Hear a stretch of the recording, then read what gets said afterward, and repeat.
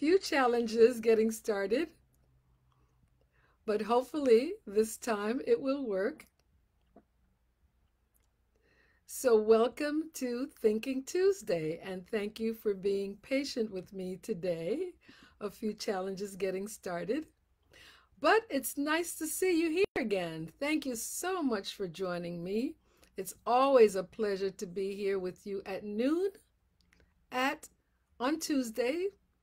As you know, this is our little oasis at noon on Tuesday, when we carve out a few minutes of our day to check in with our thoughts, check in with our thinking, to see how's it serving us, and then be humble and courageous enough to commit to make those changes that would put us more in control of our lives. Because if you change your thinking, you can certainly change your life. I do believe that so strongly, so strongly. If you change your thinking, you can change your life. Because all the root of our actions is in our thinking. At the root of our actions is our thinking. What we think impacts how we feel, and how we feel drives us to action or non-action. So when we don't act, we're still acting, right? So we've got to guard our thoughts. We've got to guard our thoughts, cultivate thoughts that are life-affirming and growth-producing. Those are two key words: life-affirming and growth-producing or growth-promoting. And that's why we at Thinking Tuesday have adopted the slogan that reminds us that your mind is a garden and your thoughts are the seeds. And you can grow flowers or you can grow weeds. It's always your choice. So if you are listening to this message live or the recorded version, I know that you're trying to achieve these self-affirming thoughts, to cultivate these self-affirming life and growth promoting thoughts. So thank you for being here. Thank you for listening to the recording if you're not listening to it live. Thank you for being here on Thinking Tuesday. I feel compelled today to continue to accept and to expect that the peace you seek is already within you. I just feel compelled to continue talking about that because it is so simple in some ways, even though I know that it is not easily attainable, at least not in the beginning. It's something that you have to practice intentionally. But the peace that we seek is already in us. With all the chaos and confusion in the world, sickness and violence, it is even more important that we develop more self-mastery by practicing becoming more aware and taking responsibility for what we are feeling. Don't push it off on other people. When you hear someone say, or when you hear yourself say, oh, you made me feel this way. Nobody makes us feel anyway. That's a choice that we have. So it's important for us to begin to develop some more self-mastery by practicing more, becoming aware of the actions that we take. Because as you do, you realize that people and circumstances cannot control you without your permission. You have total control of that. But we've lost our way, and we allow external things and people to dictate how we feel and how we behave. It is an inward journey worth taking to try to create this self-mastery. And as you do, you will develop more awareness of how much individual control you have. And I have a big smile on my face because I know it's true, because I've experienced it and I continue to try to practice that. And that, my friends, can be the most liberating feeling when you realize that you don't have to react to everything that's going on around you. You can choose how and if to react. But remember it takes time and practice, daily, intentional practice. Sometimes you might be ready to do that and you get distracted and you find yourself back on that old track again, but you can always bring yourself back. So be patient with yourself. It takes time and daily practice. When you use the external factors of the chaotic life that you see around you to explain your inner state of mind and justify your actions, then you lose touch with who you are, who you truly are, and who you were meant to be.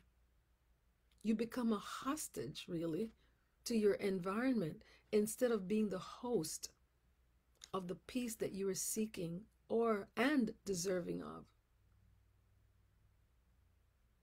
So be a host of the peace that's already within you and not be the hostage to your environment. Although it might sometimes feel very difficult to break the negative cycle that you might find yourself in, because we do find ourselves in those negative cycles. We're human. We're not perfect, but we're always seeking perfection.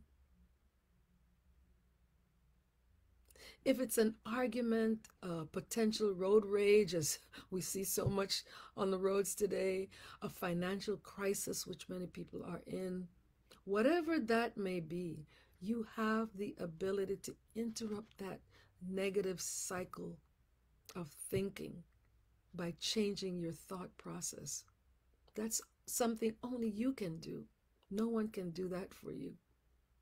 Taking a deep breath,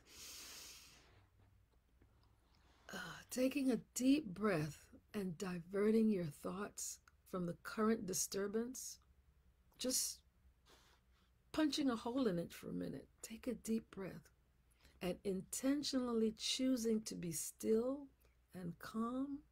I know sometimes it's very, very easy to stay in that mode because our adrenaline is pumping. We feel justified. We feel that we have to continue on the road. We have to make a point.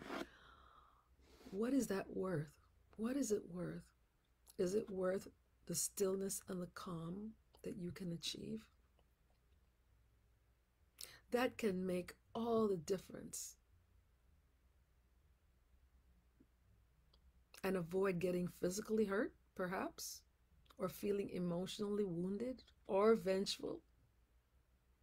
Making a decision that might only bring you temporary relief, but with long-term problems. So it's not the immediate relief we're seeking, even though that might feel good, but we're seeking long-term solutions. No one can make you lose your control without your consent. That's a personal choice and a personal decision. Nothing that you do is done without your consent or approval. No one can make you feel anything.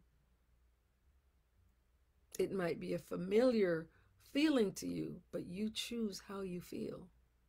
So make sure that when you make that decision, that it will be ultimately beneficial and healthy for you and keeps you in control and not being controlled by external circumstances. It feels so good when we can blame someone else, when we can say, oh, that situation caused me to feel this way, or she made me feel this way, he made me do this. No, we got to get away from that kind of thinking. You choose how you respond. You have that control. You are so powerful, so powerful. During these times when you're confronted with those kinds of situations, it's helpful. It's helpful to employ some self-talk. If there's not someone around who can help guide you away from the chaos or the difficulty that you might be facing, you might be alone and you don't have anyone there at the moment to help you get out of that cycle. So self-talk is very important. You can have thoughts, or you can say things such as, I have the ability to stay calm and centered no matter what goes before me or what's going on around me. So practice statements such as that to get you centered, to de-escalate the situation. I have the ability to stay calm and centered no matter what goes on before me or what's going on around me. Recently, while I'm on vacation, there was a tragic drowning of two young men in the area where I spend a lot of time, and it was very, very difficult not to become overcome with emotion, even though I didn't personally know them. But just being in the familiar surroundings, knowing the details, it was also the talk of the town and very difficult to converse with anyone without any mention of it. And we know that grief is natural. We all grieve, but we all grieve differently. But I found that I began to get caught up in some obsessive thinking about the situation. I was grieving, but I was having a lot of thoughts about it. And I had to intentionally, this is when I had to stick a pin in there. I had to intentionally divert my thoughts so that I could return to some balance and have some modicum of comfort. So it's something that we can do in our daily travels when we're confronted by a difficult situation, when we need to divert ourselves from something that can take us far afield from where we need to be, or when we are prone to act in ways that's not going to be beneficial to us. So awareness, that self-awareness is so important. So while it is normal and natural to react to things that confront us, we can do so from a standpoint of knowing that we can find peace even when we face difficulty. And that's such a liberating thought. We can find peace by turning within and knowing that ultimately we are in control of how we respond. It's not about the short-term gain or the short-term relief, but how we can control how we respond. So as the saying goes, and you've probably heard it, I think I've mentioned it here, that life is 10% of what happens to you and 90% of how you respond. So look within, practice looking within. This helps you to get to know yourself also. You can't run from yourself, even though we try sometimes. You can't run from yourself. You shouldn't run from yourself. You need to know you. We need to know who we are. So when we look within, the peace that we're seeking is waiting there to be discovered. Isn't that good news? I know it's always good news for me. So there are many, many ways to find and practice that peace, such as prayer, coaching, counseling, speaking to a trusted friend or loved ones. But I invite you to begin this inner journey, however you decide to, but you may reach out to me for a complimentary consultation through my website, drcherylburton.com. And while you're there, just check out the other services that I offer. I want to thank you again for joining me, and as I always do, please share this message with someone who you feel can benefit from it.